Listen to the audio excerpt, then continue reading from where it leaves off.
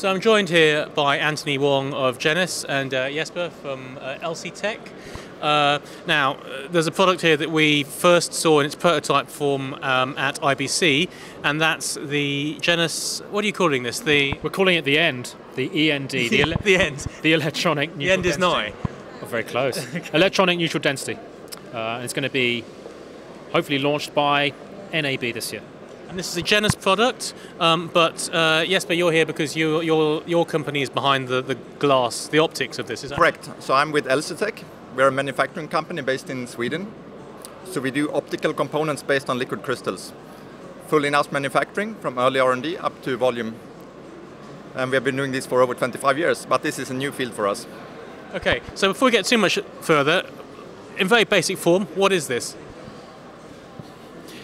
This is a lens adapter which goes basically from EF-mount lenses to E-series Sony mount. It's going to have various things incorporated into it. The first thing is, of course, it can be used as a manual device, controlling the electronic neutral density manually. This mount has basically the LC Tech technology inside, and it will allow us through the application of a voltage to the liquid crystals to change the level of ND on a variable basis. So we'll go from 3 to 8 or 10 stops on an electronic basis.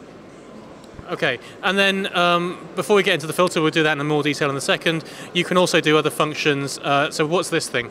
Well, this is a wireless receiver actually, and I have a transmitter in my pocket, but basically this will also allow you to do remote focus and iris control and aperture. So it's a multi-purpose product solution, and if you are using it in remote applications, we do have a remote wireless. So technically, how is this actually working? So we invented a new technology and patented it that gives very wide viewing angles. So we have nice uniform transmittance properties, small color shift. If you put glass between the back of a lens and the sensor, generally you get a back focus shift. How have you dealt with that on this one here, I think? Okay. How have you dealt with that with this adapter? It has been compensated for by changing the flange distance. Is that what you're asking? Yes, correct. Yeah. So now infinity on this lens should be about infinity? Definitely. So it's not the standard lens adapter. The adapter itself has been optimized to work with our filter. Okay. Other things, how do you power this? Just power through the camera. Plug straight in. Off you go. If we do make this lens adapter for other cameras, then we'll have to consider other powering options. So at the moment it's just EF? An EF to NEX? Yeah, that's correct. At the moment. This would be the first product that's launched, and subject to our reviews, subject to our current demand, we'll then look at manufacturing this with other cameras in mind. And it works full frame and Super 35? This will work as it's stated. Okay. EF to E-series. And PL version, is that possible, or will the PL optics hit the glass coming back into it?